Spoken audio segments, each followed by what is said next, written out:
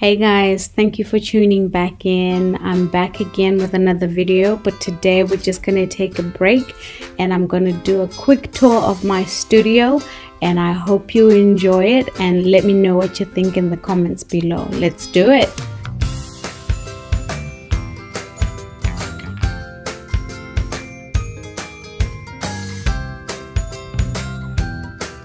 This is my famous color wall.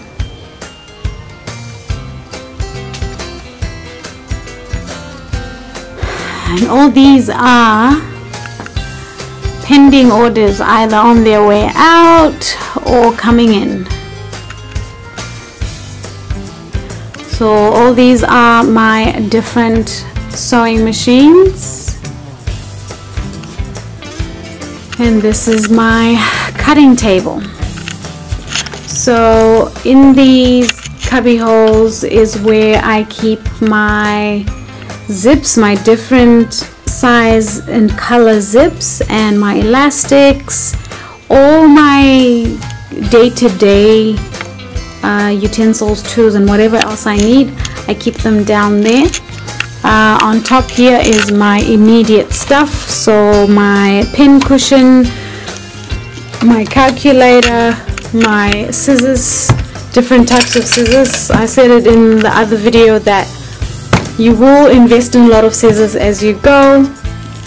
At the moment I've got a little iron that I'm using because my industrial iron is at the shop getting fixed, so I just have to make do with this one for maybe the next couple of weeks.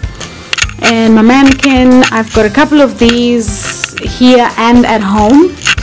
I've got one male mannequin, and that one I think I bought it when I was a student, but the quality is really bad, so I've ended up just leaving it there. I don't know how everyone else has ever found these ones. I think these are the Runway brand. They're really bad. Like, it was a cheap quality brand that I wouldn't suggest you to buy that unless it's something that you're buying to just leave in your bedroom and you put your clothes there, maybe. But other than that, no, I don't like that brand. This brand, I bought it second-hand off someone who was traveling or leaving the country. It's been really good to me and I would recommend it, but they're very, very expensive. So because I got it second-hand, I think I bought it for like $100 as compared to the $3,000, $5,000 or $1,000 that they actually cost. I do have a few more that I'll show you later. So with my machines, the one question that people always ask me is, why do you need so many machines? So I will try and explain that as best as I can. So this is my industrial straight sewing machine, which does pretty much that, just sews straight, but it is electronic. And then we have this one is my jeans sewing machine, which is very good at sewing really tough fabrics like jeans, leather, and any tough fabric that wouldn't go through your domestic machine. This machine will definitely get the job done.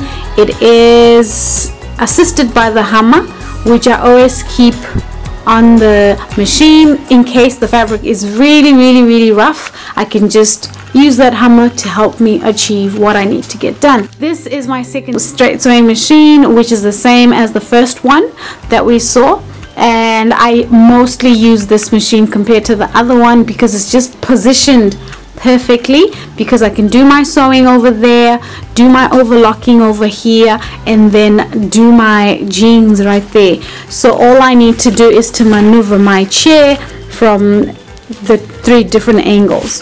All right, so like I mentioned, this is my overlocking machine, and this is called a blind hem machine. So if you look at the men's trousers, usually the stitching on the hem doesn't show. That's because they've used a blind hem machine. I like this machine. It is so good and it's very strong. This one is called a double stitch machine, which usually does the stitching on your stretch fabrics like your t-shirts. If you look at the hems or the sleeves of your t-shirts, they use this machine because it allows you to stretch the garment as you wear it and use it, but not break the stitching. So that is what this machine is for. That is a second overlocking machine that is in that corner because I rarely use it at the moment with the setup that I have in here. But in a nutshell, I have 2 of the straight sewing machines and 2 of the overlockers and an individual of these other unique ones. And as for my color wall, I do get a lot of compliments and comments about it. I love it because it just brings color to the room, and I've got not all the color. You will actually be amazed that I don't have all the colors that I need, because you get that one dress or that one pair of pants that has no color on this wall. So that is the reason why I would go to my local fabric shop to get that specific color if they have it. But if they don't, I'll try and see what I can blend to get the order done.